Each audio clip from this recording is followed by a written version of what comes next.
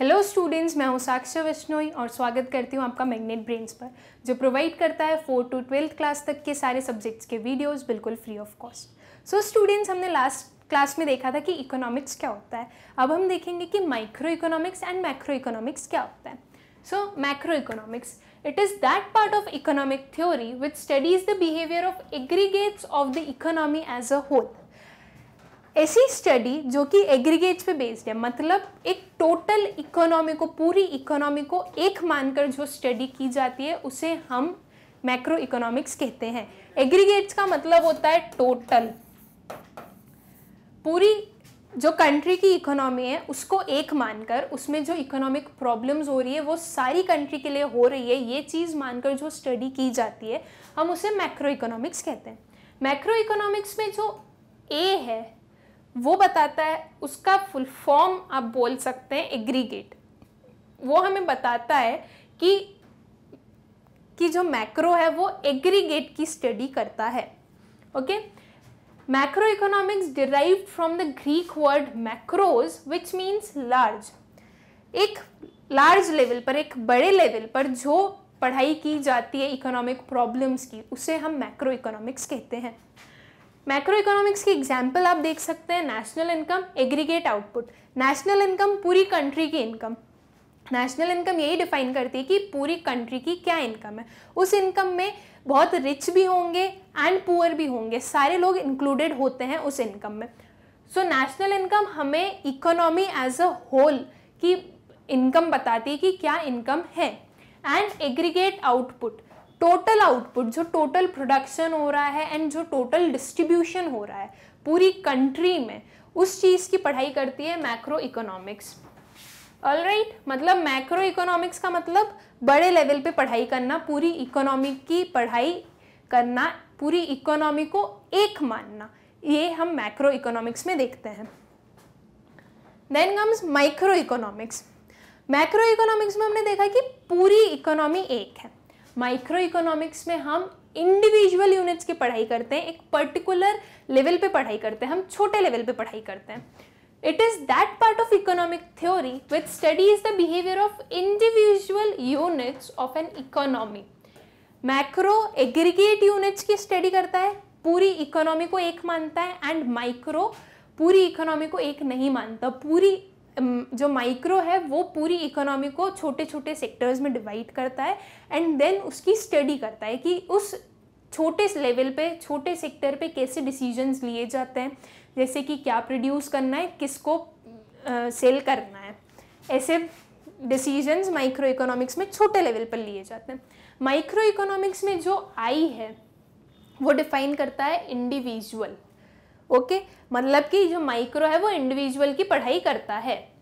Micro economics derived from the Greek word माइक्रोज which means small. Small level पर, एक छोटे level पर जो पढ़ाई होगी उसे हम माइक्रो इकोनॉमिक्स कहेंगे। Alright, example individual income, individual output. Micro economics एक इंडिविजुअल इनकम की स्टडी कर रहा है। माइक्रो इकोनॉमिक्स की स्टडी को आप मान लीजिए वो आपकी इनकम की स्टडी कर रहा है। आप एज एन इंडिविजुअल पर्सन हैं, आपकी इनकम की स्टडी कर रहा है। इंडिविजुअल आउटपुट, एक पर्टिकुलर फर्म, एक पर्टिकुलर इंडस्ट्री कितना आउटपुट दे रही है उसकी स्टडी करता है माइक्रो इकोनॉमिक्स। सो क्या हुआ, मैक्रो इकोनॉमिक्स एक लार्ज लेवल पर पढ़ाई, माइक्रो इकोनॉमिक्स एक छोटे लेवल पर पढ़ाई। ओके, जो मैक्रो इकोनॉमिक्स है स्टूडेंट्स, वो आप लोग आपकी 12th क्लास में पढ़ेंगे बहुत डिटेल में। एंड जो माइक्रो इकोनॉमिक्स है वो तो हम अभी पढ़ ही रहे हैं, एंड और अच्छे से आपके सारे कंसेप्ट्स क्लियर होंगे कि कैसे डिसीजंस लिए जाते हैं, कैसे प्रोडक्शन कंजम्पशन के डिसीजंस लेते हैं, डिमांड सप्लाई के, प्राइजेस कैसे डिटरमाइन किए जाते हैं गुड्स एंड सर्विसेज के, वो चीज़ें हम अभी सब्सिक्वेंट चैप्टर्स में पढ़ते जाएंगे। Now difference between micro economics and macro economics. तो चलिए इसके मीनिंग से स्टार्ट करते हैं। Microeconomics is that part of economic theory which studies the behavior of individual units of an economy। जो individual units की पढ़ाई करता है उसे हम microeconomics कहते हैं। And macroeconomics is that part of economic theory which studies the behavior of aggregates of the economy। Aggregates की जो पढ़ाई करता है, मतलब जो पूरी इकोनॉमी को एक जो मानता है, जो पूरी एक बड़े लेवल पे जो पढ़ाई करते हैं वो हम मैक्रो इकोनॉमिक्स में करते हैं। देन टूल्स, माइक्रो इकोनॉमिक्स के क्या टूल्स हैं? Demand and supply. Micro economics demand and supply देखता है, कितनी डिमांड हो रही है एक पर्टिकुलर प्रोडक्ट की, कितनी सप्लाई हो रही है एक पर्टिकुलर प्रोडक्ट की, ये चीज हमारा माइक्रो इकोनॉमिक्स देखता है। And macro economics aggregate demand and aggregate supply, एक पूरे कंट्री लेवल पे क्या डिमांड हो रही है, कितने प्रोडक्ट्स की क्या डिमांड हो रही है एंड कितनी सप्लाई हो रही है, ये चीज देखता है macro economics. Then comes basic objective, it aims to determine the price of the commodity और द फैक्टर्स ऑफ प्रोडक्शन। जो माइक्रो इकोनॉमिक्स है उसका ये मोटिव है कि वो प्राइजेस, कमोडिटी की प्राइजेस डिटरमाइन कर सके, क्योंकि वो एक छोटे लेवल पे पढ़ाई करता है, एक पर्टिकुलर इंडस्ट्री पे पढ़ाई करेगा, पर्टिकुलर प्रोडक्ट्स पे पढ़ाई करेगा और पर्टिकुलर प्रोडक्ट की डिमांड पे पढ़ाई करेगा। तो माइक्रो इकोनॉमिक्स डिटरमाइन करता है कि एक प्रोडक्ट की क्या प्राइस होनी चाहिए और वो कैसे सेल होना चाहिए। जो फैक्टर्स ऑफ प्रोडक्शन है हमारे, मतलब जो रिसोर्सेज यूज होते हैं हमारे प्रोडक्शन प्रोसेस में, उनकी क्या प्राइसेस होनी चाहिए, लेबर को कितना पे होना चाहिए, एक एंटरप्रेन्योर की क्या इनकम होनी चाहिए, कैपिटल कैसे वर्क करना चाहिए, कितना कैपिटल यूज होगा एक पर्टिकुलर प्रोडक्ट को प्रोड्यूस करने में, इस चीज़ की स्टडी करता है हमारा micro economics. And macro economics determines, it aims to determine income and employment level of the economy। Macro economics एक लार्ज लेवल पे पढ़ाई करता है, पूरी इकोनॉमिक लेवल पे पढ़ाई करता है, तो वो इनकम डिटरमाइन करता है, इकोनॉमी की इनकम डिटरमाइन करता है कि पूरी इकोनॉमी की क्या इनकम हो रही है। जैसे कि हमने देखा था नेशनल इनकम डिटरमाइन करता है, तो पूरी इकोनॉमी की क्या इनकम हो रही है। And employment level of the economy, employment level क्या है इकोनॉमी का, कितने लोग एम्प्लॉयड हैं, कितने अनएम्प्लॉयड हैं, कितने लोगों को काम की ज़रूरत है, कौन करना ही नहीं चाहता है काम, ये सारी जो चीज़ें हैं वो हम मैक्रो इकोनॉमिक्स में पढ़ते हैं। Degree of aggressive, it involves limited degree of aggression. For example, market demand is derived bye aggregating individual demand of all buyers in the particular market. Degree of aggression हमें ये बताता है कि कितने चीज़ों को हम एक साथ में रखेंगे तब जाके हमें माइक्रो इकोनॉमिक्स तब जाके हमें माइक्रो इकोनॉमिक्स के टूल्स पता चलेंगे। मतलब कि अगर हमें एक डिमांड पता करनी है एक पर्टिकुलर प्रोडक्ट की, तो हम कितने चीज़ों को एक साथ में रखेंगे, कितने प्रोडक्ट्स की कितनी डिमांड्स को हमें एक साथ में ऐड करना पड़ेगा ताकि हमें पता चले कि उसकी कितनी डिमांड है। तो जो माइक्रो इकोनॉमिक्स है इसमें लिमिटेड डिग्री ऑफ एग्रेशन होता है, मतलब कि क्योंकि ये छोटी लेवल पे स्टडी करता है तो इसे कम चीज़ों को ऐड करके पता चल जाता है कि क्या डिमांड है या क्या सप्लाई है या क्या प्राइजेस हो सकते हैं। एक कम चीज़ों को ऐड करके, कम चीज़ों को ध्यान में रख के वो ये चीज़ बता सकता है।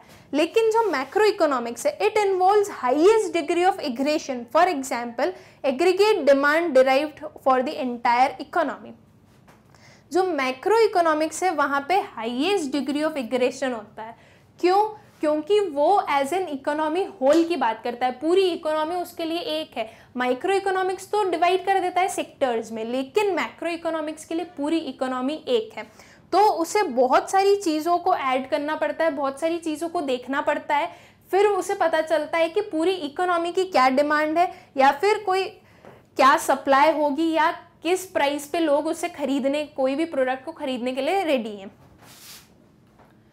Basic assumptions of microeconomics, it assumes that all the macro variables to be constant, that is, it assumes that national income, consumption, saving, etc. are constant. जो माइक्रो इकोनॉमिक्स है, जब उसकी स्टडी की जाती है तो ये अज्यूम किया जाता है, ये माना जाता है कि जो मैक्रो इकोनॉमिक्स है वो कांस्टेंट है, जो मैक्रो इकोनॉमिक्स के वेरिएबल्स है वो कांस्टेंट है। मतलब कि अगर एक डिमांड देखी जा रही है एक प्रोडक्ट की, एक पर्टिकुलर प्रोडक्ट की, तो ये माना जाएगा कि उस पर्टिकुलर प्रोडक्ट की हमें सिर्फ एक पर्टिकुलर सेक्टर में ही डिमांड देखनी कितनी है, ये नहीं देखेंगे वो कि एक पूरी इकोनॉमी में कितनी है, इस चीज़ को ध्यान नहीं देते। जैसे कि मान लीजिए भोपाल में डिमांड वीट की बहुत है, गेहूं की, लेकिन राजस्थान में डिमांड राइस की बहुत है, तो जो माइक्रो इकोनॉमिक्स होगा वो ये देखेगा कि भोपाल में कितनी डिमांड है, उसके कोई मतलब नहीं है कि राजस्थान में किस चीज़ की डिमांड है किस चीज़ की नहीं है।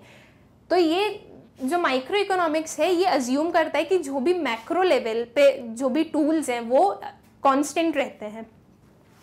एंड जो मैक्रो इकोनॉमिक्स है वो ये अज्यूम करता है कि all micro variables like decisions of house hold and firms, prices of individual products etcetera are constant.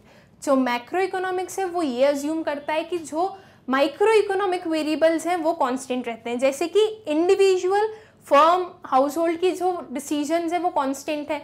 जो मैक्रो इकोनॉमिक्स है वो एज एन इकोनॉमी पूरा होल देखेगा, जैसे कि भोपाल में वीट का डिमांड बहुत है एंड राजस्थान में राइस का बहुत है। तो जो मैक्रो इकोनॉमिक्स है वो दोनों चीज़ें देखेगा और वो ये निकालेगा कि राइस की ज़्यादा है या वीट की ज़्यादा है इकोनॉमी में, पूरी कंट्री में। वो एक स्टेट का नहीं देखेगा कि स्टेट में किस चीज़ की प्रोडक्शन ज़्यादा है या डिमांड ज़्यादा है।